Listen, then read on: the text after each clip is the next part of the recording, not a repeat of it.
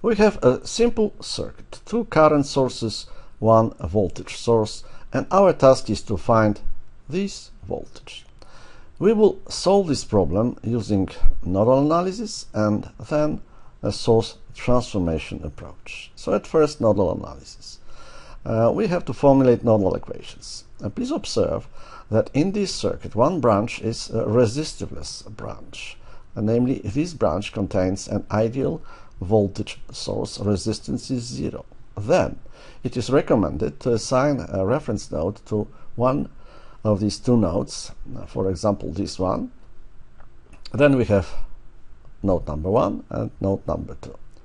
Let me formulate nodal equations. At first, for node number 1, V sub 1, 1 over 4, which is conductance of this branch, 1 over 8, which is conductance of this branch. We know that conductances of current sources are 0.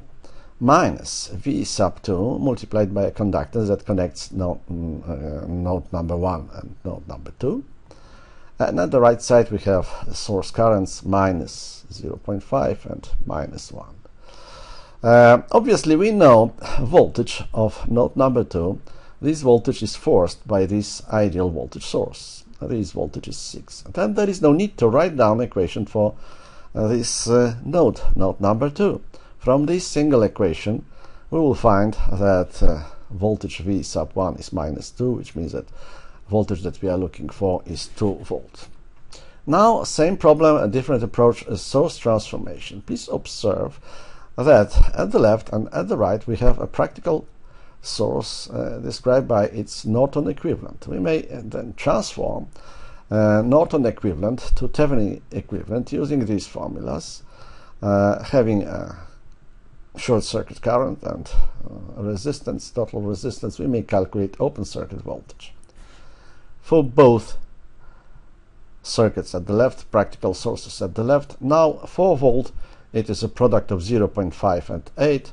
That is 4 volt is a product of 4 and 1.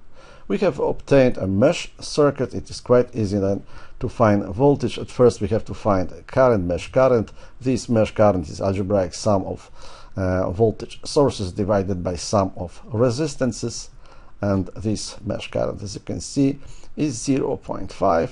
If we have this current, we may calculate this voltage drop, and from Ohm's law, and having this voltage drop and this voltage, we may easily find that our voltage that we are looking for is 2 volt, same as before. We may verify our solution by means of pSpice, and netlist at the right side and below a fragment of the output file. Obviously our voltage is 2 volt.